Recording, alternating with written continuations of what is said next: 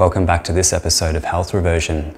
You're here with Adrian, and in this episode we're going to be having a look at vitamin C, what it is, signs of toxicity, signs of deficiency, the highest whole food sources, so not supplements but whole food sources, and make sure you stay through to the end where I give some tips around cooking and preparation.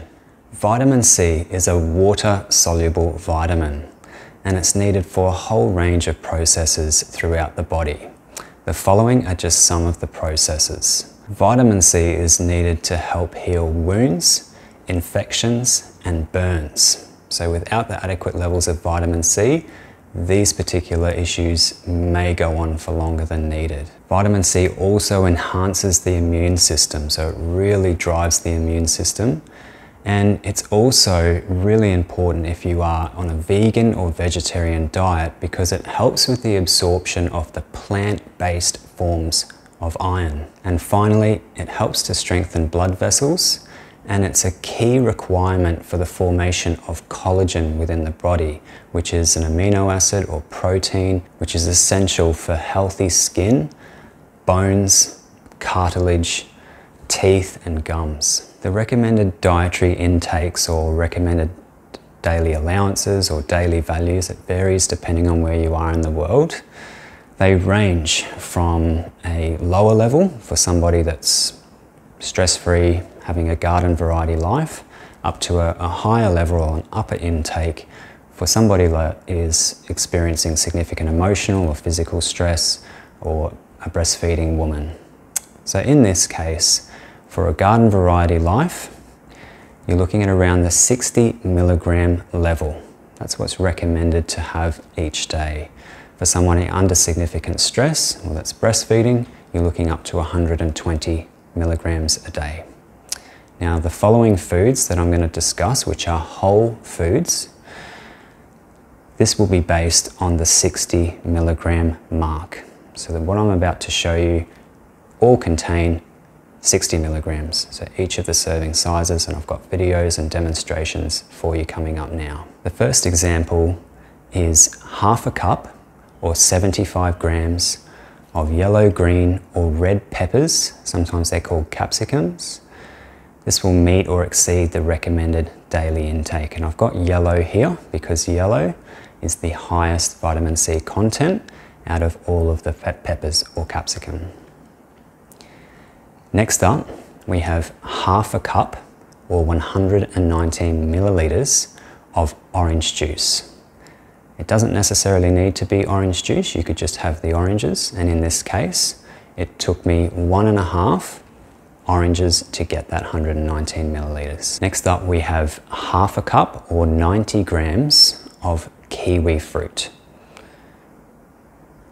If you're more of a vegetable person, then having half a cup or 78 grams of cooked broccoli, so lightly steamed would be the go.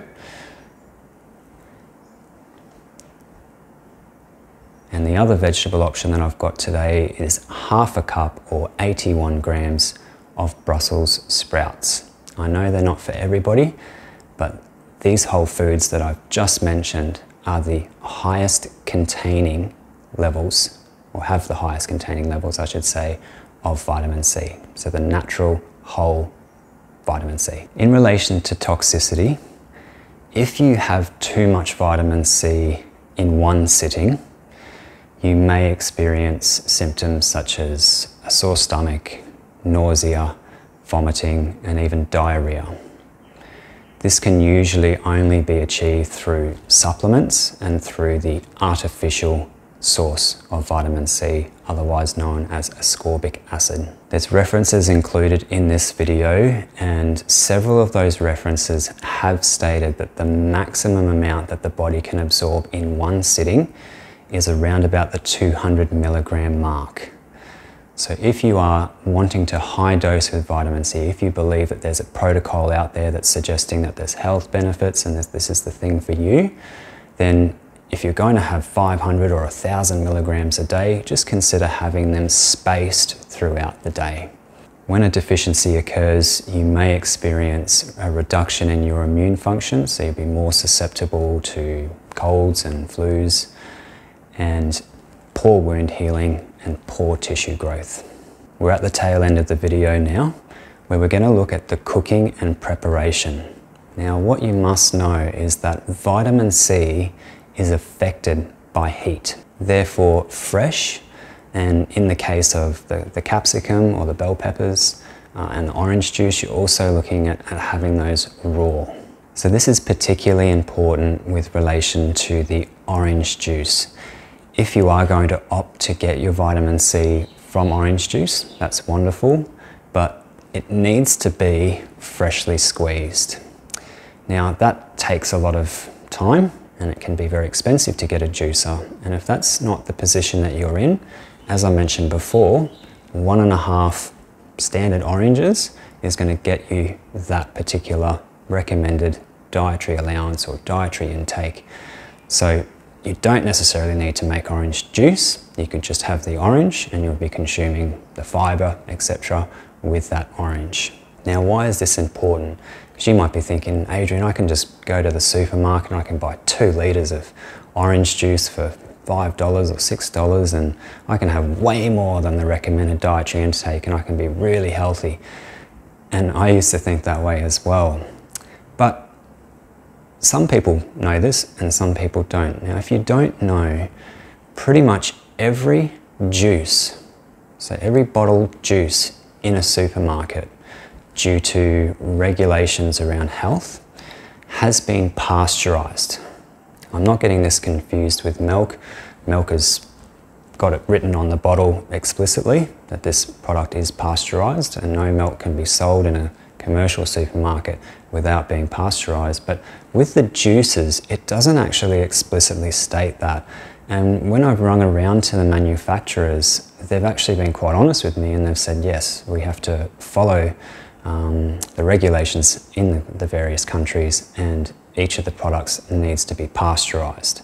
Now, given that vitamin C is affected by high heat, this is something to please keep in mind, that buying that store-bought orange juice, a lot of the time it's been denatured, the enzymes have been killed during the pasteurization process, and there might not actually be a great deal of vitamin C left. So you probably would have to drink a huge amount of store-bought orange juice to get the vitamin C content that you would from just a freshly squeezed 1.5 to 2 oranges. And the absolute final cooking tip here with relation to broccoli and Brussels sprouts. Now, I know they're not for everybody, but if you are going to look at these options, but perhaps for dinner, and you think, yeah, I can do a 1/2 cup of broccoli, 1/2 cup of Brussels sprouts, I can incorporate that. In regards to cooking, you've got your options. You could obviously do the boiling, you could do the microwaving, or you could do the steaming, baking as well.